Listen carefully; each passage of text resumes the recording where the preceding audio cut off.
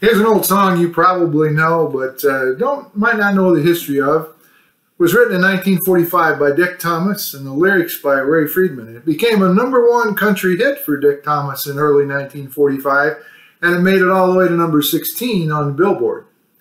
Later that year, Bing Crosby recorded it, and he made it to number 3 on Billboard.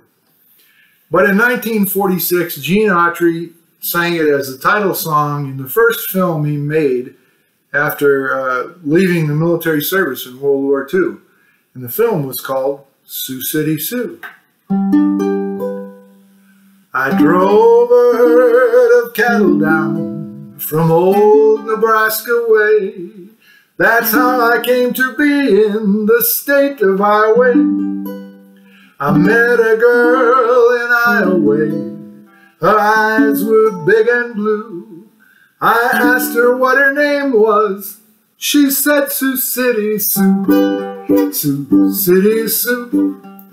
Sioux City Sue. Your hair is red, your eyes are blue. I'd swap my horse and dog for you. Oh, Sioux City Sue. Sioux City Sue. There ain't no gal as true as my sweet Sioux City Sue. I asked her, did she have a beau? She said yes, quite a few. But still I started courting that sweet Sioux City Sue. The first time that I stole a kiss, I caught her stealing 2. I asked her, did she love me? She said, indeed I do. Sioux City Sue. Sioux City Sue. Your hair is red, your eyes are blue. I'd swap my horse and dog for you. Oh, Sioux City Sue. Sioux City Sue. There ain't no gal as true as my sweet Sioux City Sue. Now I'm admitting I owe a lot to you, 'cause I came from Nebraska way to find Sioux City Sue.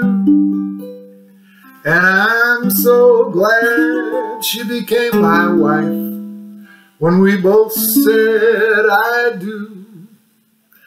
I'll be happy all my life with my sweet Sioux City Sue. Sioux City Sue.